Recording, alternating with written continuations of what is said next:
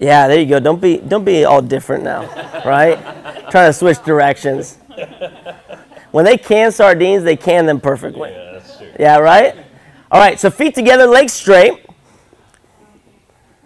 Arms are going to be right next to your side. Palms are going to actually be facing up. This looks like yoga right now. But what we're going to do, guys, is I want you to start squeezing your heels together. So first thing you're going to do is squeeze your heels together. And automatically, what we started seeing is that people want to start pointing their toes. Now, can you squeeze your big toes together? So heels and big toes together. Now, let's go ahead and point our toes. Now, go ahead and lock your knees out for me. Squeeze your quads really tight. Now, with your shoulders and head on the ground, go ahead and pull your legs up in a straight leg position and point your toes to the sky. As you do that, you may notice that your legs want to bend. If your legs are bending, straighten them out, point your toes. If you start thinking about this, your belly button just compressed into your spine and your lower back right now is glued to the ground. There's no room for stuff to happen there. We see some shaking going on. You can relax a little bit. There we go. Good. Now, with your arms straight, go ahead and reach up for your toes. Get your head and shoulders off the ground. Now you'll feel maximum compression. What we're seeing here is we're seeing rib cage getting really close to our hips.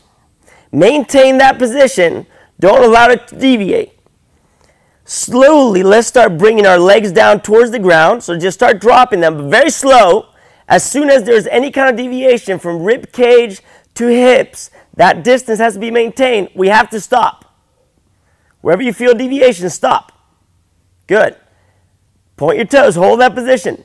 Now, bring your arms behind your ears slowly. Start bringing them behind your ears and start shoving your shoulders up in the ears. Wherever you start feeling deviation in your lower back, stop. Good, everyone hold that position now. We're just going to hang there. Easy.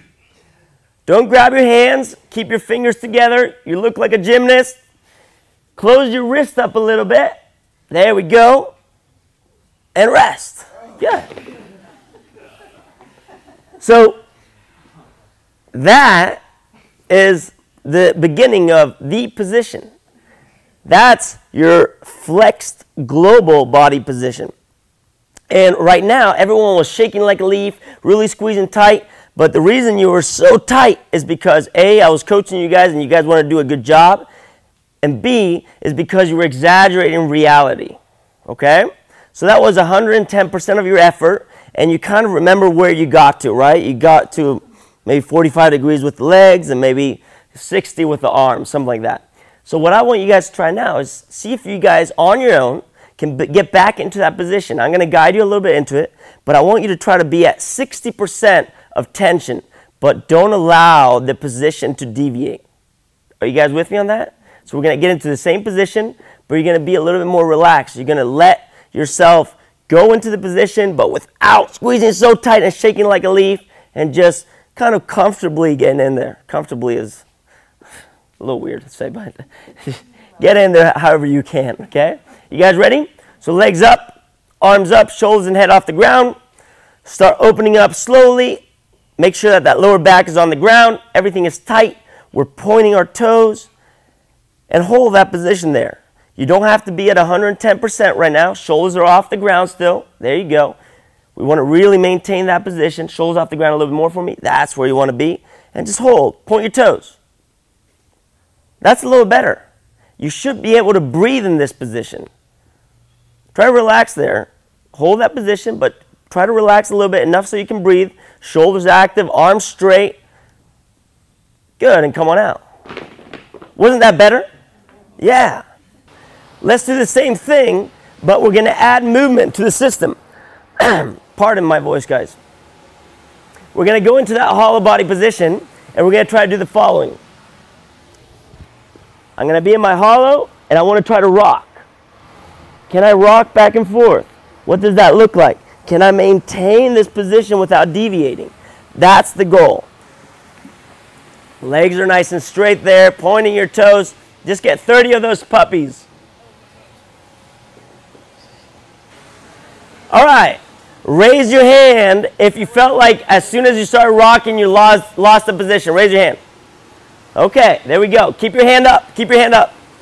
Raise your hand if as you started rocking, you completely lost track of what your legs were supposed to look like and what they were supposed to feel like. Did you lose tension in the legs? Keep your hand up.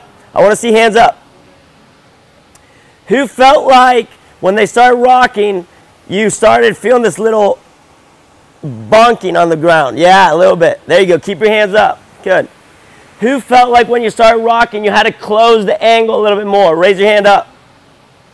Good. So everyone has a lot of room in the tank to keep working. The standard is to be able to do 100 hollow body rocks or a 3-minute rock. What we do is we set the ceiling high, and then we have always room, right? Eventually, 100 rocks becomes a resting station. Cool? Now, how do we take this? You had a little problem where you were feeling that little bonking kind of thing going on. Let's go ahead and get you here in the middle. Okay. Let's go ahead and give her a little room here, guys. Go ahead and show us a couple, just go for 10. So she starts rocking, everything's looked pretty good. As she gets tired, can you try to replicate what you had when you were getting tired? Maybe you can't even do that right now. Oh, look, she just became a superstar overnight.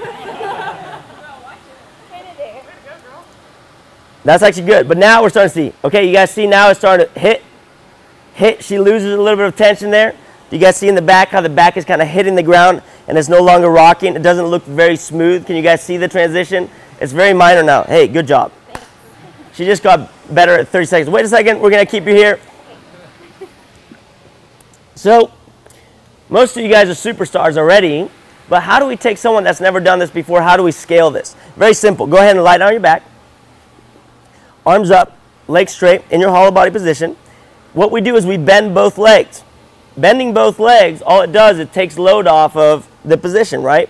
Arms can come down, shoulders off the ground, and now start rocking.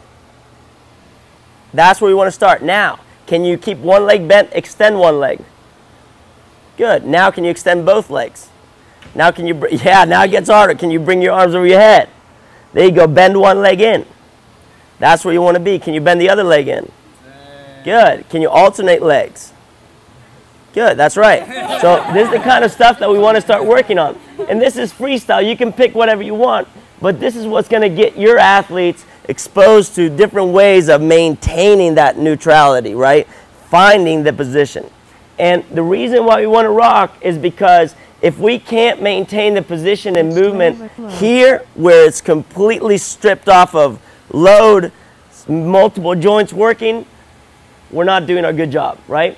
And this is not going to get 100% good right away, but if we're 60% there where we just understand the concept, we're ready to move on.